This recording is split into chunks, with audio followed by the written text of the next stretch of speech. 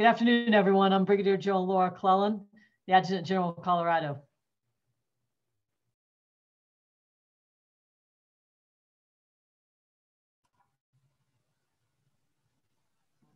Good afternoon, everyone. I'm Command Sergeant Major Bill Woods, the Command Senior Enlisted Leader for the Colorado National Guard.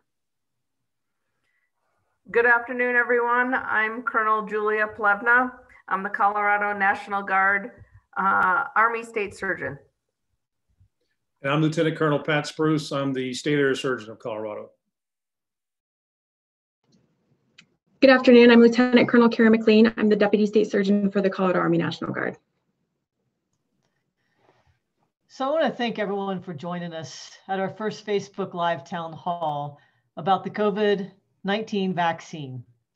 We're here to answer your questions about this vaccine, and this vaccine is critical to our war against the COVID virus. COVID-19 has been one of the greatest challenges of our lives. It has killed more than 350,000 Americans. With vaccines now available in our state, there is hope and light at the end of this pandemic. And I don't know about you, but I'm ready to get back to some kind of normalcy.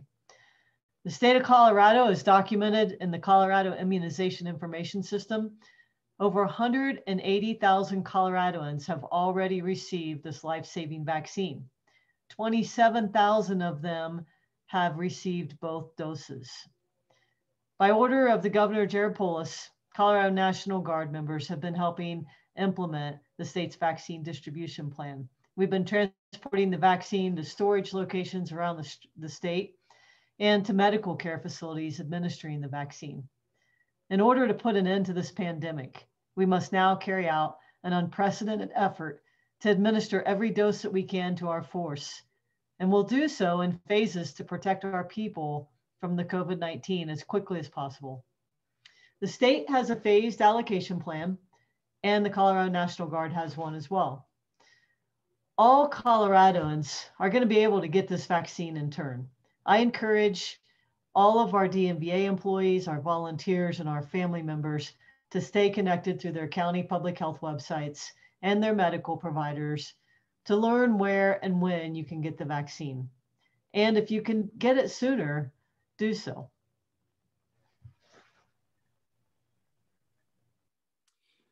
I would never ask any of you to do anything that I would not be willing to do myself. My civilian employer, a police department, offered me the opportunity to get the voluntary COVID-19 vaccine. I believe this vaccine is both safe and effective. In order to maintain my readiness and to set the example for others, I have received my first dose of the vaccine, and I'm scheduled for my second dose in about 2 weeks. As military members, we should all do our part. I encourage each of you to get the COVID vaccine.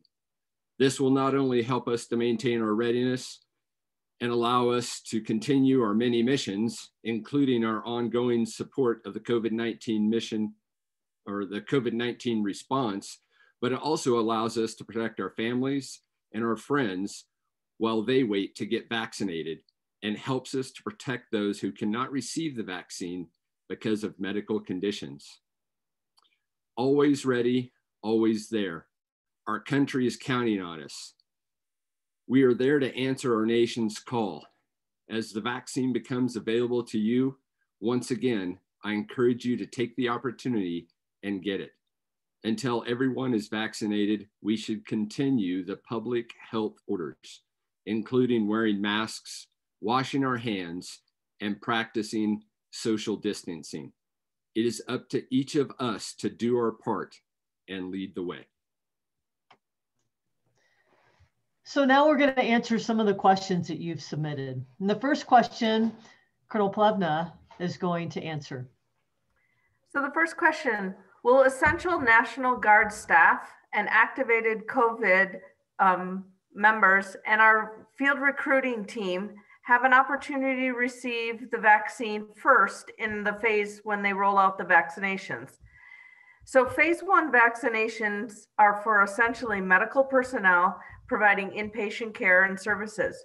Those National Guard members who are directly supporting the COVID-19 response and the Homeland Defense operation will receive the vaccines. Those Colorado National Guard members, because of their mission, are at the highest risk for contracting COVID-19. By vaccinating these members first, we are safeguarding our national security capabilities. Again, I'm Lieutenant Colonel Spruce. Another question that we have is, what is the rollout plan for the vaccine? Are there going to be different groups, priority levels for the Colorado National Guard, similar to the phases recommended by the CDC for the civilian population? And also, can pregnant service members get the vaccine? Well, we've discussed this phased approach. It is a DoD phased approach that we'll be following, which mirrors somewhat the CDC phased approach. Deployers will be able to receive the vaccine next, but however, after this first phase, but however, it'll be those deploying before July of this year and also have the ability to get both doses prior to departing. The services will detail phases as needed. The question regarding pregnant service members. They should consult with their healthcare provider before receiving the vaccine. And that's really all I can say, because it is an individual choice and their healthcare provider knows what's best for them.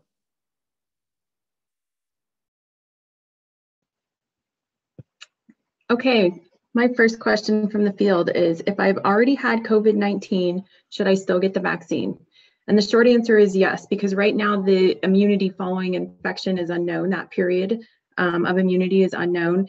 And what we think is that the vaccine may be effective in protecting not only those who have already had the infection, but also those who have not yet contracted the virus. And I'll be followed by Colonel Plutna. So the next question, how will we track personnel who receive the COVID vaccine? So DoD will track COVID vaccine documentation through our administration and our existing medical record and our own reporting system.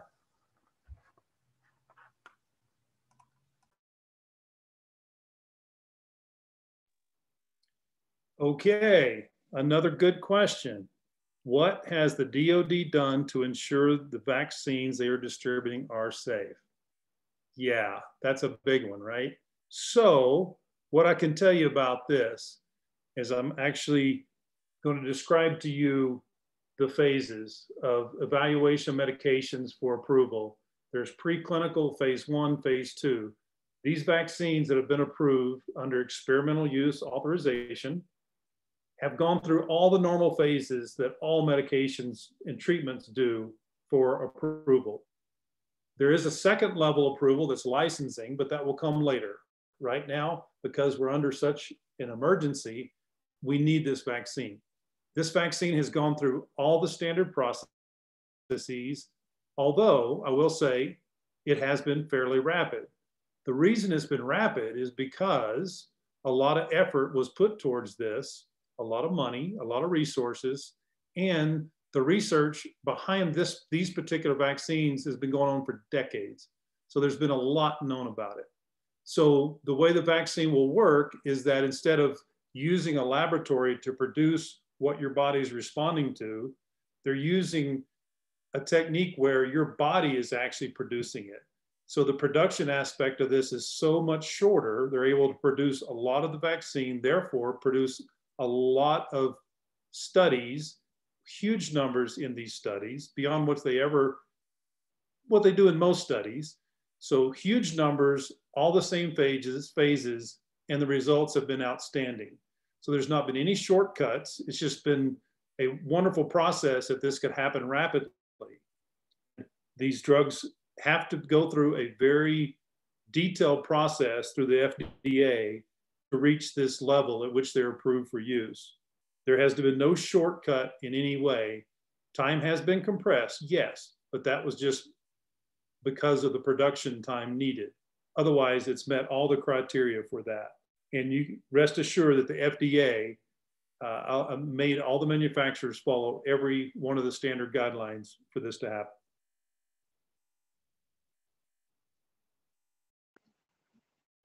Okay, the next question from the field and a follow-on to Lieutenant Colonel Spruce's response. Will DoD require all service members to receive the vaccine?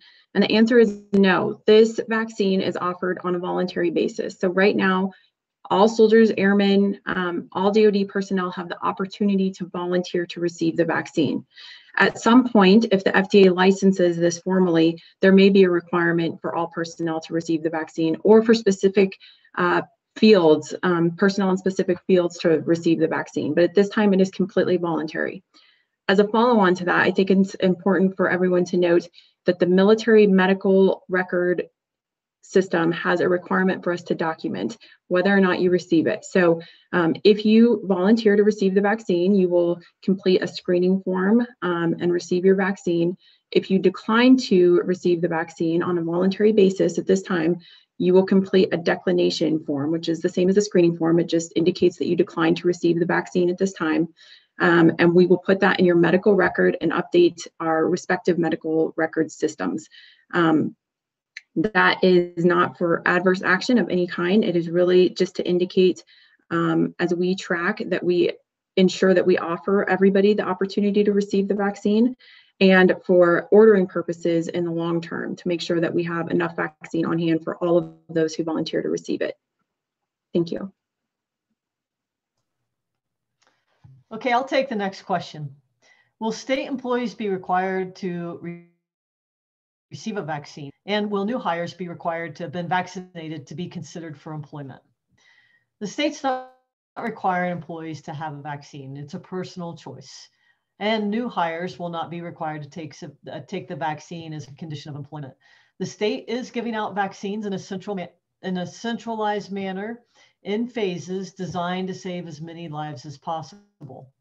Employees are eligible to obtain the vaccine from their healthcare providers if they'd prefer not to share personal health information in order to qualify for one of those specific phases.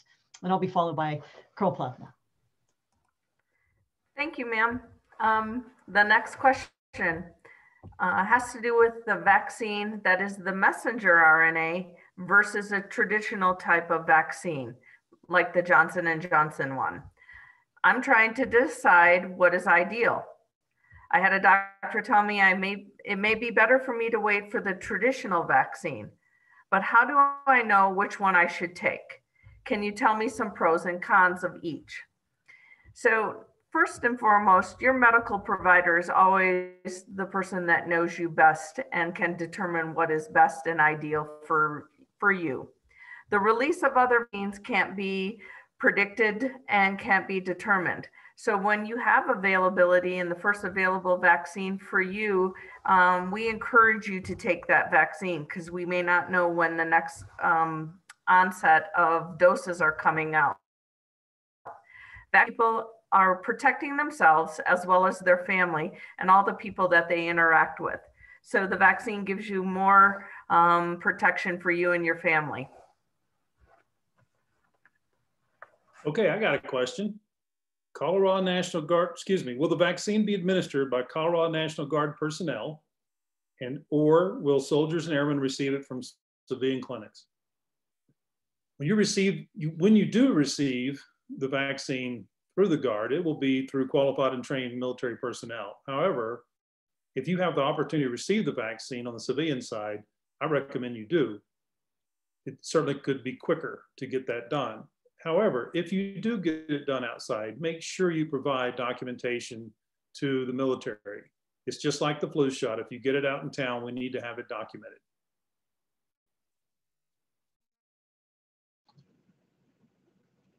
Okay, and our final pre-submitted question from the field.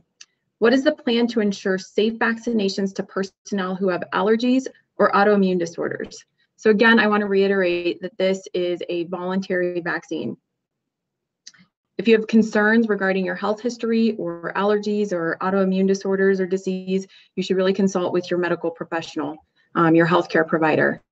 And then if you choose to receive the vaccine, if you choose to volunteer to receive the vaccine, there's a customary mandatory waiting period after you receive the vaccine. So there will be a reception area where you will wait 15 to 30 minutes, and there will be subject matter experts and providers available to speak with if you have questions or concerns following the vaccine.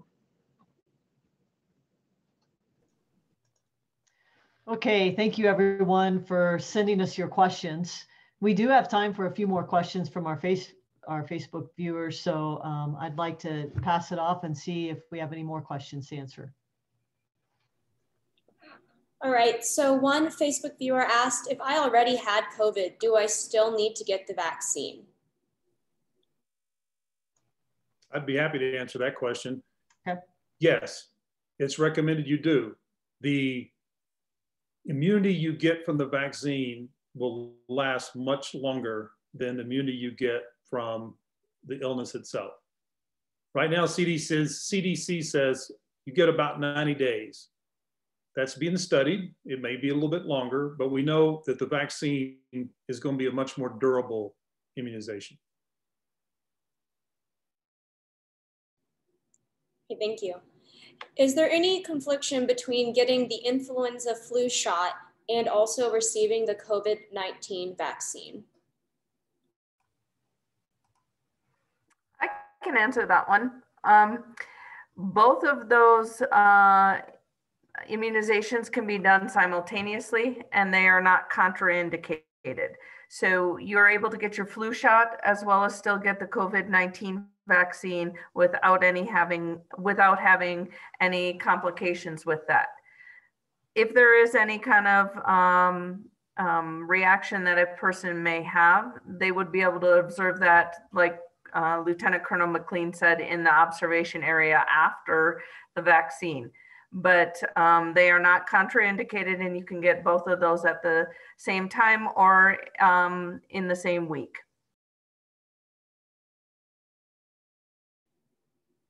Thank you. Okay, so why should we receive the first available vaccine when there are several others still in trials versus getting it now? I'd be happy to answer that question also. So these two that we have on the market right now that are available to Pfizer and Moderna, we actually have the Moderna for our members, which we're very happy about because the logistics of handling it are much more simple. It's quite complex for the Pfizer product. The studies on these two vaccines are very similar. We're talking about 95% efficacy, which is extremely high when you talk about immunizations. And there's no reason to believe that any additional vaccine coming out is going to be any better than that. We're happy with what we got. We're happy with the logistics involved of transporting it, storing it, and administering it. And I think we're in a really good spot with what we have. This one's about the phases, including family members. When will family members of service members be able to get the vaccine, or will there ever be a point that they will?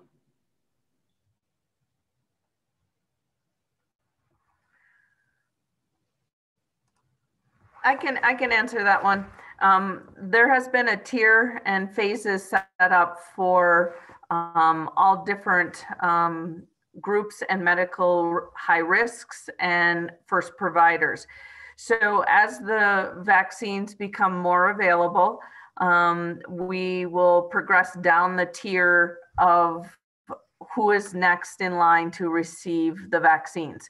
So we don't know exactly when all the other doses will be coming out, but based on the tier is when the different phases of high risk, first responders, medical providers, military personnel, people will all be administered. So the tier is available on the CDC websites, and you can go in and see where the different groups are illustrated on the schema mapping.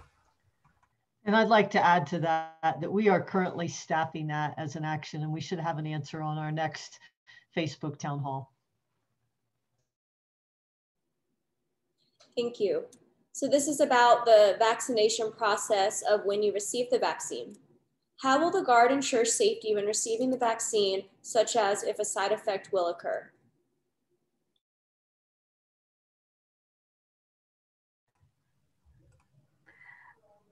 I can answer that one. Go ahead, Julia. So just like every other immunization, from the time you're an infant to an adult, when a vaccine is administered, there's a holding period after that time for approximately 15 minutes to 30 minutes. During that holding period is usually when any kind of severe reaction or adverse reaction would present. In the holding area, you're still where all the medical personnel are available, and they can administer any type of first aid or any type of EMS type of medical assistance at that time in the observation room. So all of your medical staff, the trained individuals that are administering the vaccine, as well as doctors and nurses and staff, are around for all safety protection issues.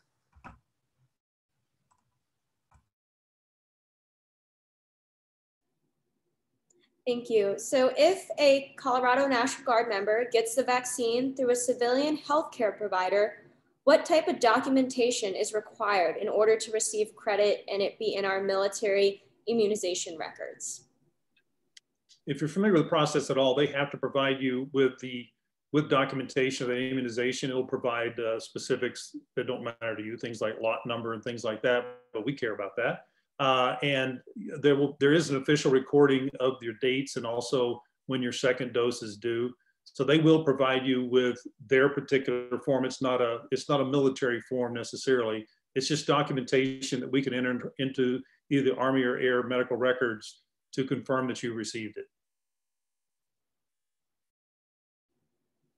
Thank you. Does the vaccine protect against the new strand of COVID-19 that has been found? All evidence so far shows that the current vaccines are effective against the different variants that are appearing. There's no evidence to this point that they react any differently to the immunization. The only difference that we're seeing in the variants, they cause the exact same disease. They just tend to spread a little easier.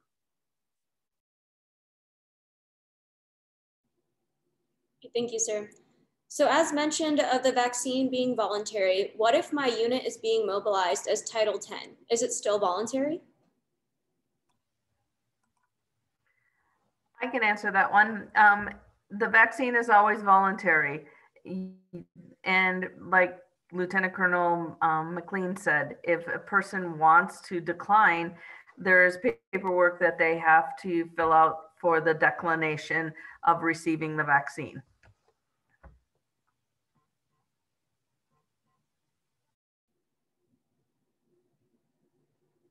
Thank you.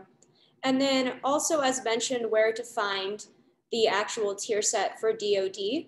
Who would I contact to know when my unit is available or is up to receive the vaccine?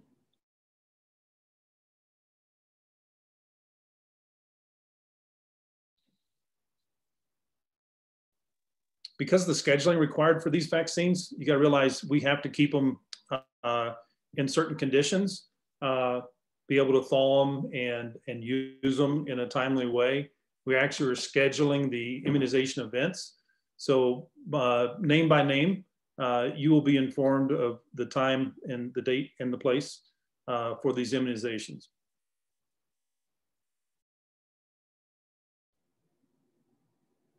So after receiving the first vaccine, is there an exact time when I would have to be back to receive the second dose? How would that look with getting the second dose? So when you receive the vaccine, at the time it's administered, you're given a card, and they usually will schedule you about 3 weeks out from the time you had your first appointment where you received the vaccine. So at that time, when you're there, they will usually have you set an appointment before you leave the observation room from the first administration of the vaccine. So it is a coordinated time, and they do indicate that they want it on about a 21-day turnaround time. And there is some leeway on that based on people's work schedule, but it's usually scheduled when you're leaving from the first administration appointment.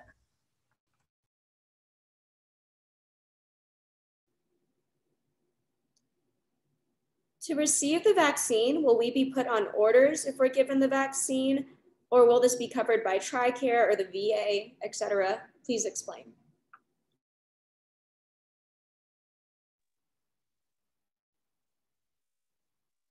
Right now, you will have to be in status to receive the vaccine.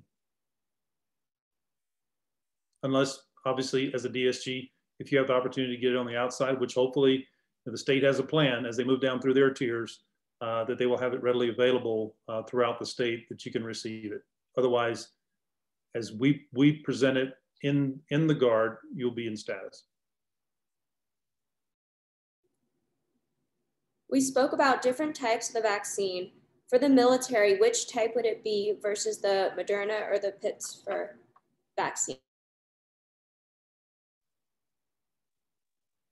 As I mentioned earlier, we're very fortunate that we have the Moderna vaccine. Again, for logistical purposes, it's much simpler to deal with. The efficacy is the same. It is a 28-day waiting period between the shots for the Moderna, vice 21 for the Pfizer. So we're very happy that we have that. We expect that's probably what's going to continue. Again, it really involves more around what the military has access to and the ability to transport and store it. And the Moderna is the one we want.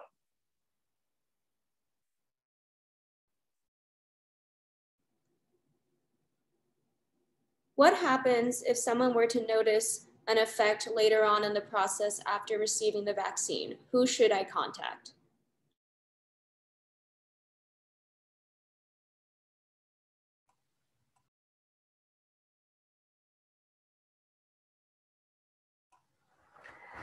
You can always contact your primary care provider, or you can contact the unit where the vaccine was administered. If we have availability to meet with your primary care provider, you would want to do that first. If the adverse reaction was becoming something that is more life-threatening, you could always go to an urgent care center or to a local emergency room provider.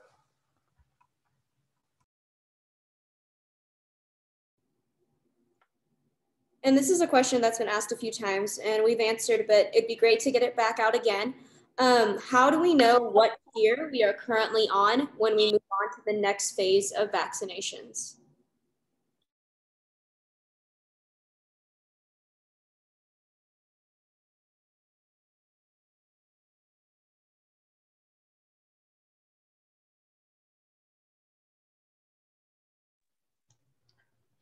Doc Spruce, can you take that question?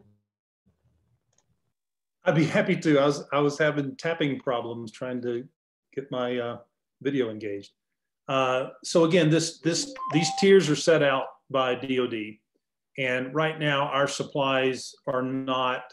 We don't have a large number, but we're looking right now to get through our first tier, some of our national assets, et cetera.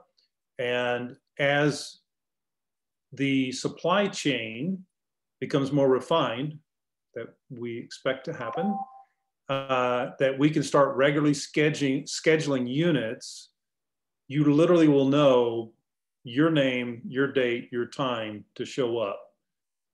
That is a process that currently has been done through JFHQ. And at some point, as we move down the tiers, it will divvy up between the services, but the process should be exactly the same.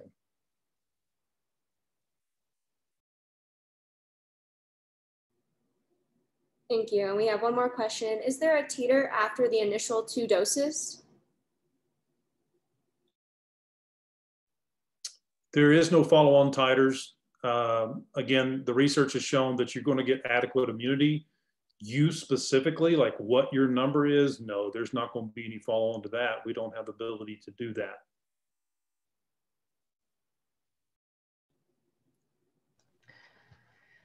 All right, so that's all we have time for today, but say thank you for joining us and thank you for all the questions that you sent in and that you asked today.